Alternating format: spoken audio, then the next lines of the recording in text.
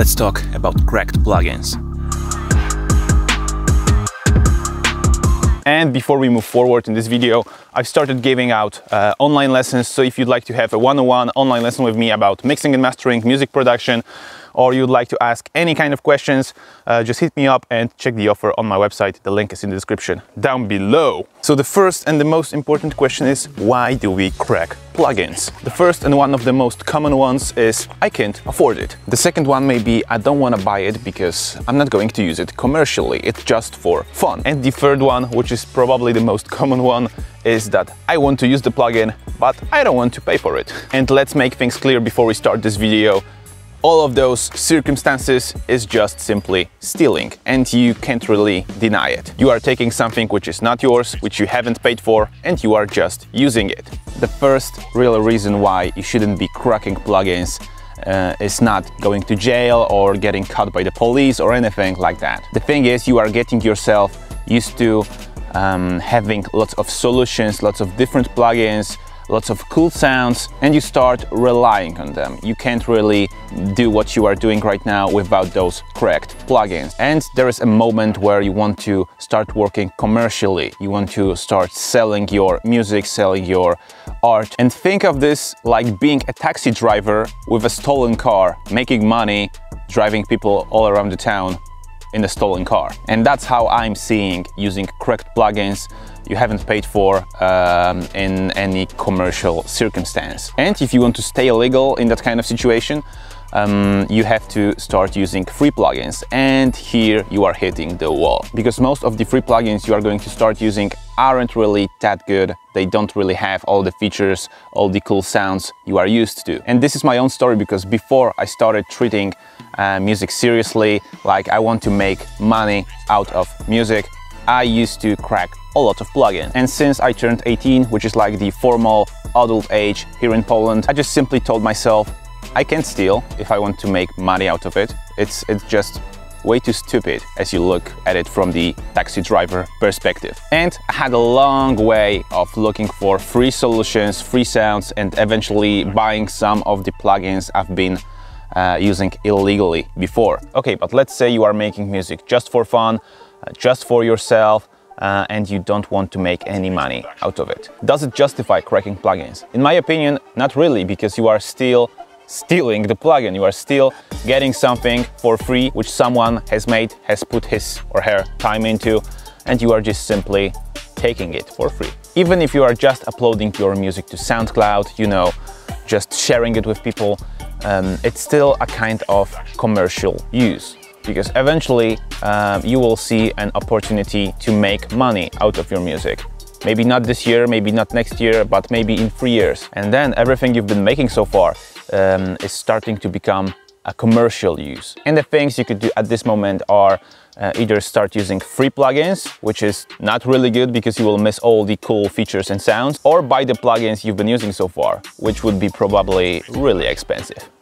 Okay, but what about a situation where someone is using cracked plugins, he's making money out of his music, okay, just because he wants to make enough money to buy the plugins he's using. Of course, this approach is just a little better, but just a little, because it's still stealing the car, driving all around the town, and then going back to the person you've stolen the car from and paying her enough money for the stolen car. You gotta admit, this is just not right. I know there is a way of thinking that a digital product like a plugin or a piece of software is not equal to a physical product like a car, which I'm using as an example in this video. But this way of thinking is just simply really stupid, because people, the company, a group of people actually has put a lot of time and a lot of money, a lot of effort to make something happen. And most of the times, if it's not like a super high-priced brand like Native Instruments, for example, the price shouldn't really be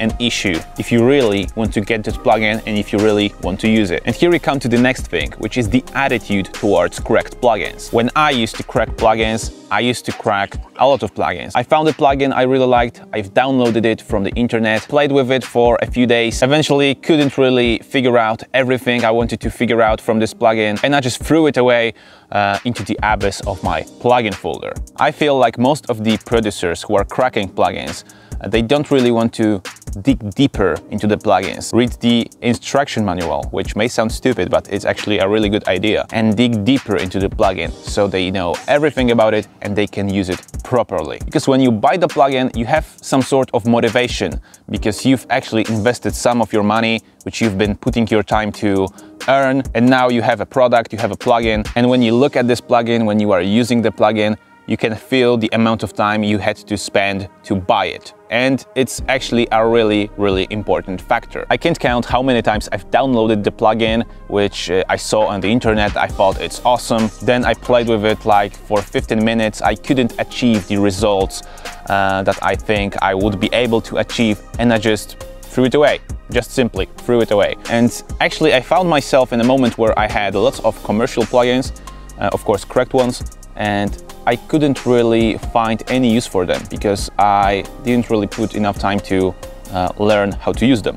And here we come to the very last thing, which should be pretty logical. If you are paying for the plugin, you are supporting the developer. And it doesn't matter if it's Native Instruments, some sort of super high-priced and well-known brand, or it's a minor developer which is just starting out. All of those guys need money to function properly. And now in 2021, there are lots of independent developers that are just sprouting out of the soil, and some of them offer some really, really interesting stuff. I don't have anything particular in my mind right now, but you definitely know some lesser known developers. And sometimes the good thing is that they are so unknown that you cannot crack their plugins because there is no crack on the internet. So I hope you got the point about why cracking plugins is not the best idea, and that the taxi driver stealing the car kind of comparison just hit you right into your heart. And if some of you are using cracked plugins right now, you have your DAW opened under this video and there are some cracked plugins out here, just don't delete everything just because of this video. Take your time, think about it, look for some free solutions, and trust me, there are lots of free, really decent plugins out here on the internet. If you want me to make a video about free plugins that I've been using in my music producer journey, just let me know. I definitely have a few, let's say, hidden gems for making beats and stuff. Once again, if you need a personal one-on-one music production, mixing and mastering, or any kind of lesson, just hit me up. The offer and the pricing is on my website. My name is Dominik, you've been watching Wodzu Beats, and keep the good vibes alive.